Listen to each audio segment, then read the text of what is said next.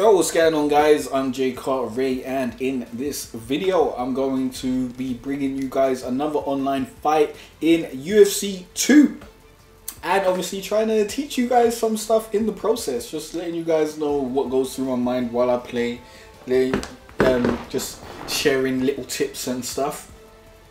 Okay, we're in heavyweight again. Last time I was Stipe Miocic. I do, I like Cain Velasquez actually. Cain Velasquez is quite fun to play as.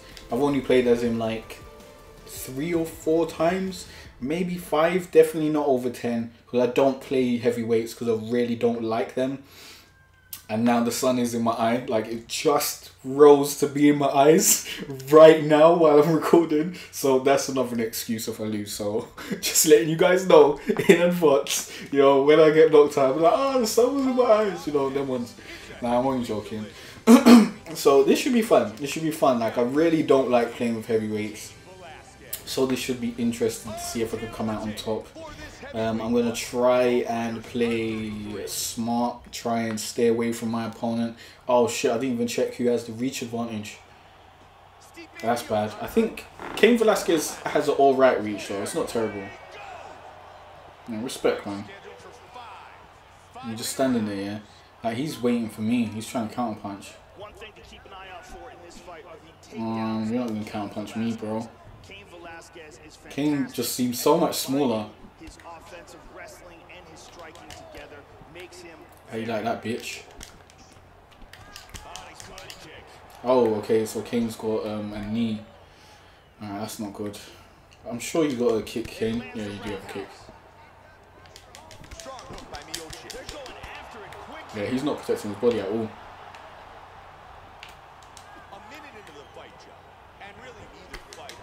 Is he even protecting himself? Yeah, he is protecting his head, but not his body. He's really not protecting his body. Like, not even now. Alright, that was too much. I shouldn't have flanked all those things, and I should have kept block up for that head kick. But we got to make him miss, man. He's just throw. Okay, now he's throwing more. Nice. He's being very conservative, so we got to get him to fight.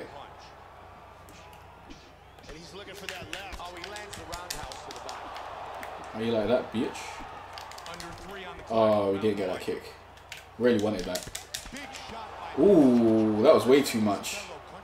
I feel like 2 uppercuts.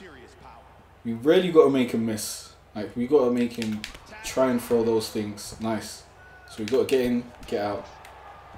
But he's getting 2 punches while we're in there. So we got to punch him up, stop him from getting his punches. Like, punch him before he punches us, which is nice. We got him. Now he's just flinging loads. Now it's time to attack. We can. Now he's got his stamina back up, but his stamina's going to be low soon. He blocked those. Nice. He's really not cornering us or really pushing us into a corner or anything though. So we're quite cool. Just need to stay at a distance, let him fling stuff that we can stop him from getting.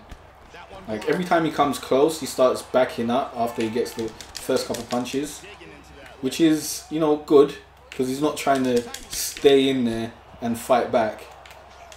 But that just means I have to throw less punches, because he keeps on moving back and making me miss. Now, look at his stamina.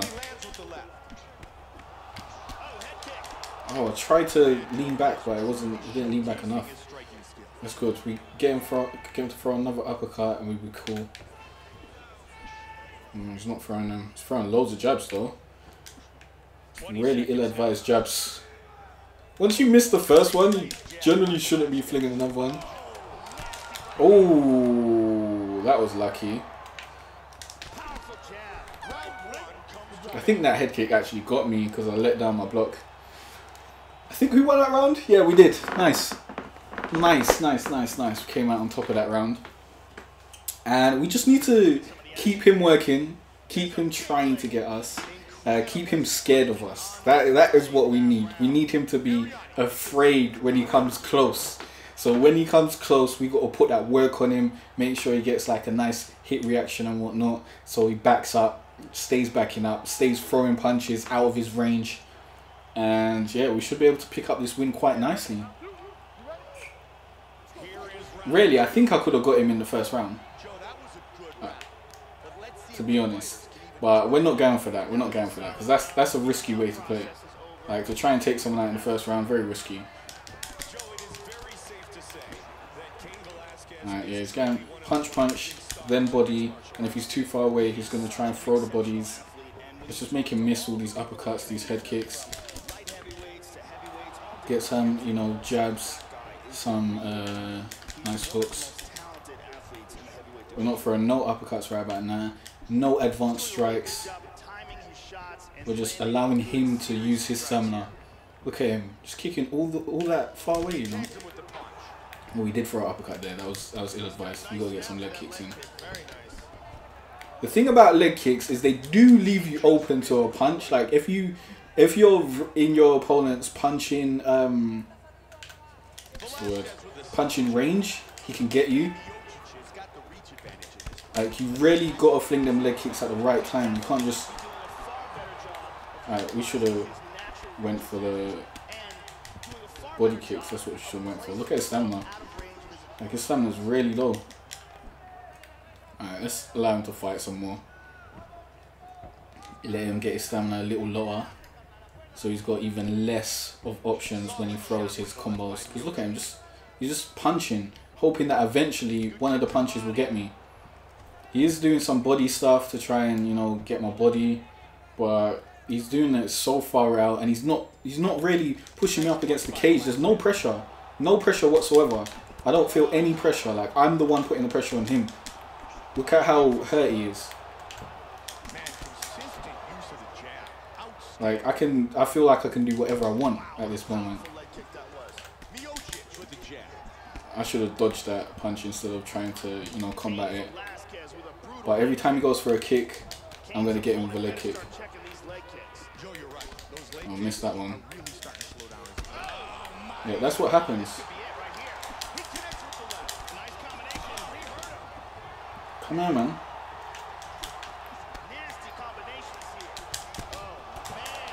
It's over. It's over. You done this to yourself, bro. Not watching the stamina, man. Not watching the stamina at all. He got taken out. Bro, always watch your stamina. That is how you manage your stamina and take out your opponent, man. Always manage your stamina. Your stamina is the most important thing in the game. Like, make sure your stamina is always in tip-top shape, and always look at your opponent's stamina and try and make him miss shots and punch his body so you can get him hurt. Because a lot of people just block their head and, like, they don't block their body. So I like to get them with some leg kicks, you know, some body punches, so that they start blocking their body and then go for the head, and then they'll start blocking their head, and they'll stay with this. They usually stay blocking the head longer than they do with the body, and then you can get them in the body again. And just you generally focus on the body and go to the head when they start blocking their body. But yeah, be sure to like this video if you liked it, guys. Also, be sure to subscribe, as I'll be putting out loads more UFC 2 videos. And yeah, if you want to check out the rest of my UFC 2 videos, you can click on the playlist on the screen for more of those. And also be sure to leave a comment down below. Let me know what fighter you want me to play as next, and I'll try and get around to him. And yeah, I'll see you guys next time. Thanks for watching.